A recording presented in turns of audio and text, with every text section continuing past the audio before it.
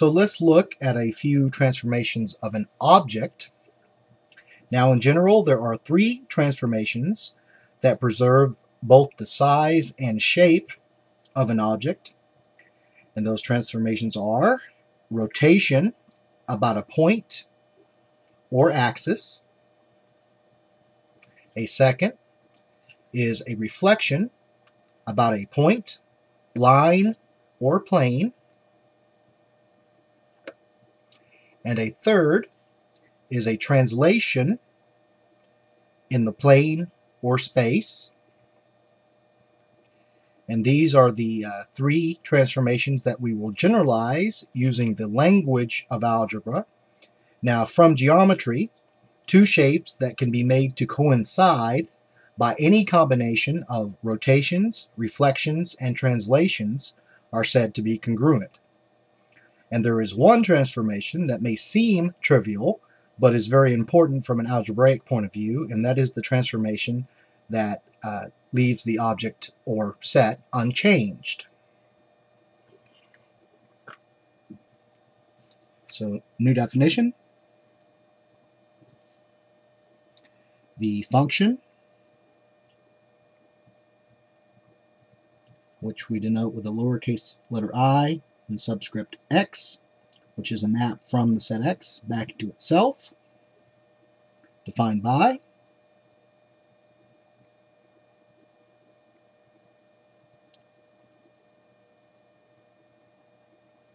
I of x equals x, is the identity function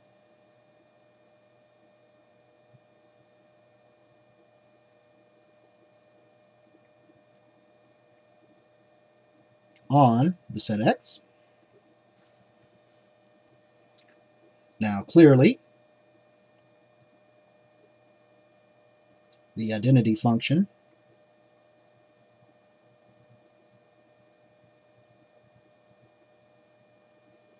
is a bijection,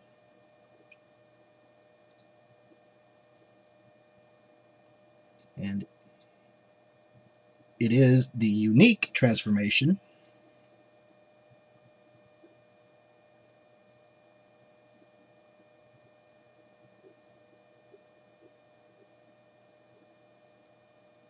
of a set that leaves the set unchanged.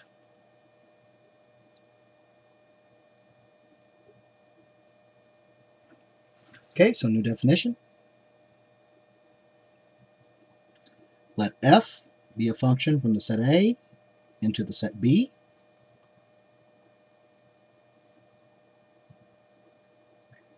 The function g, mapping the set B into the set A, is the inverse of the function f, if and only if the composition g of f is the identity function on the set A, and the composition f of g is the identity function on the set B. And if the function g is the inverse of the function f, we write g is equal to f inverse.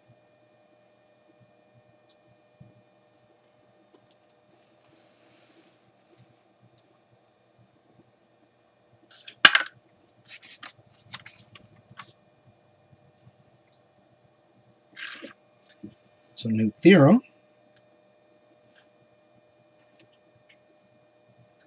The function f from the set A into the set B has an inverse if and only if the function f is bijective. So proof. suppose that the function f, which again is a map from the set A into the set B, has an inverse.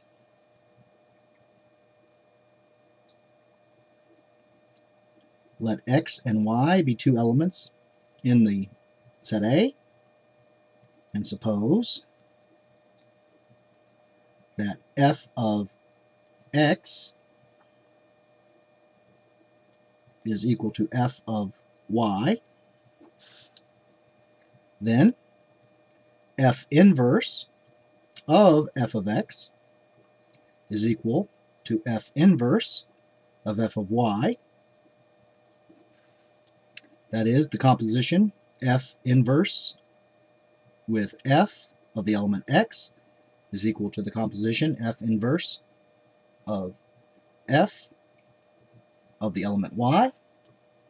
The composition f inverse of f is the identity function on the set A, taking as an argument the element x on the left-hand side, and on the right-hand side we have the identity function on the set A, taking as an argument the element y, so that x is equal to y,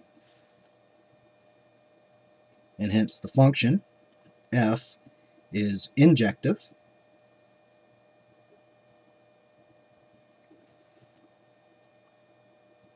Now let the element b be an element in the set B, the codomain of the function f. Then the element b is equal to the identity function on the set B, taking as an argument the element b,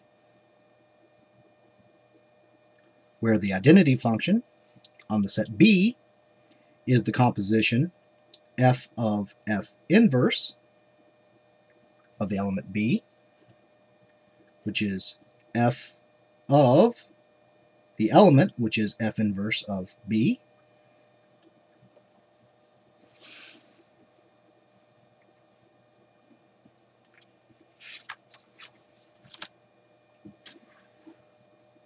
Where f inverse of b is an element in the set A.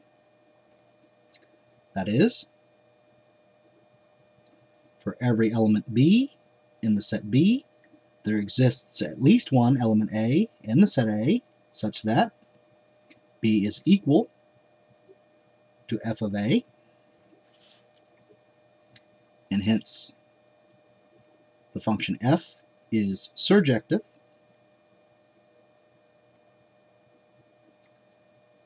and thus the function f is bijective. So conversely, suppose that the function f, which again is a map from the set A into the set B, is a bijection.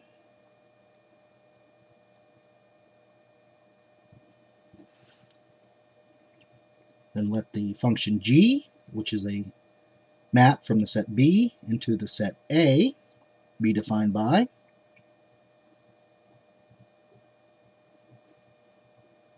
g of the element b is the element A if and only if f of the element A is the element b. Then the composition g of f is a map from the set A back into the set A, where g of f of the element A is g of the element f of A, which is g of the element b, which is the element A. That is, the composition g of f is the identity function on the set A.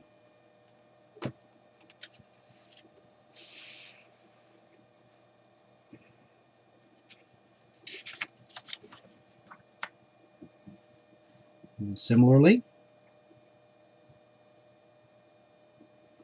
the composition f of g is a map from the set B back into the set B, where f of g of the element b is f of the element g of b, which is f of the element A, which is the element B. That is, the composition f of G is the identity function on the set B. And hence, the function G is the inverse of the function f.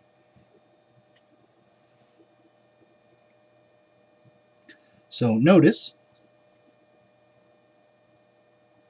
that if the function f is a bijection,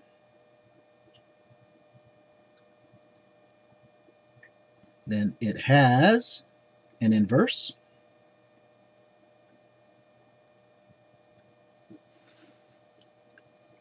which we denote f inverse. Further,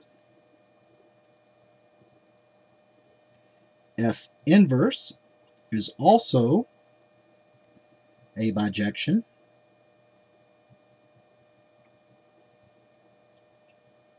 since it has an inverse.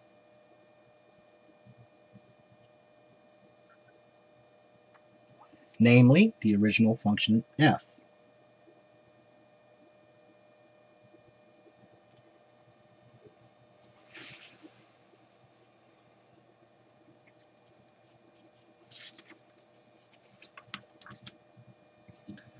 So, new theorem. Let f be a function from the set A into the set B, and let G be a function from the set B into the set C if the functions f and g are both surjective, then the composition g of f is a surjection,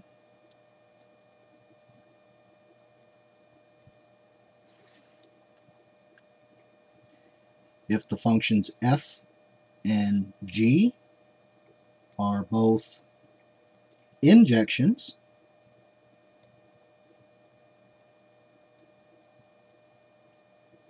then the composition g of f is an injection,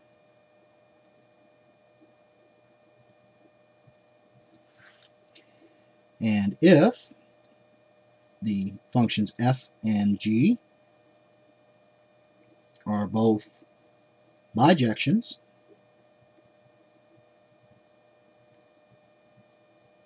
then the composition g of f is also a bijection,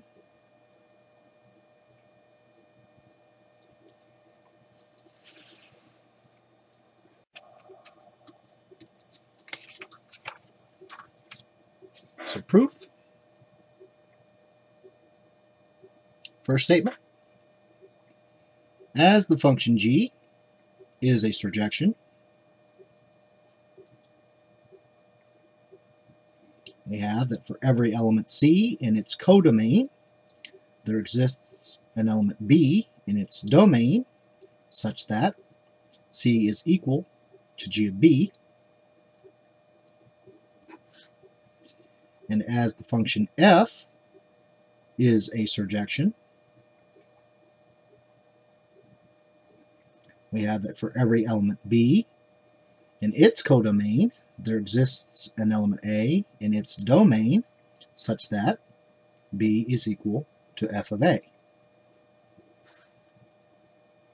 And so for every element C in the set C, there exists an element A in the set A such that C is equal to G of f of A,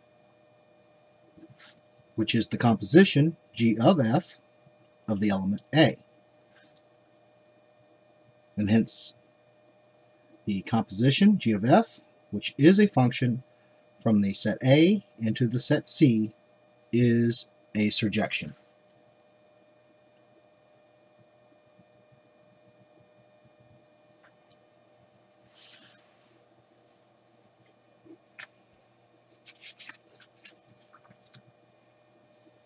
So second statement,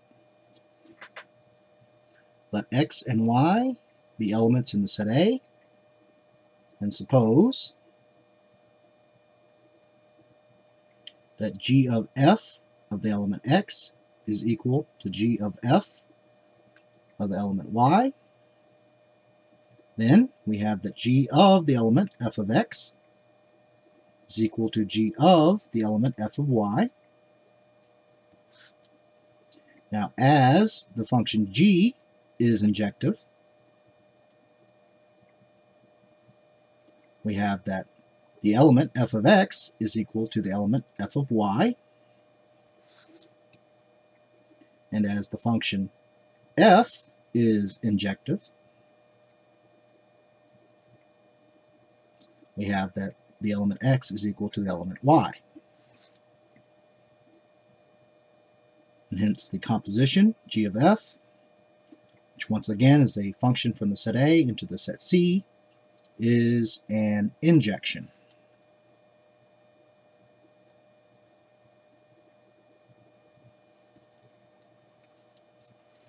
In the third statement, the result follows immediately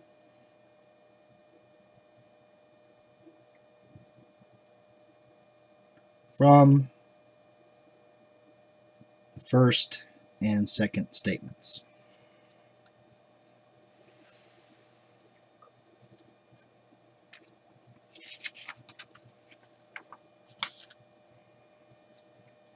So as an exercise, let X be a set,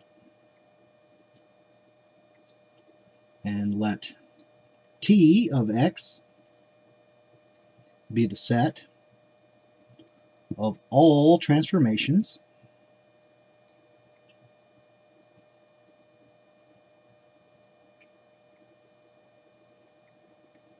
of the set X. Show that the set of all transformations on the set X is a group under function composition.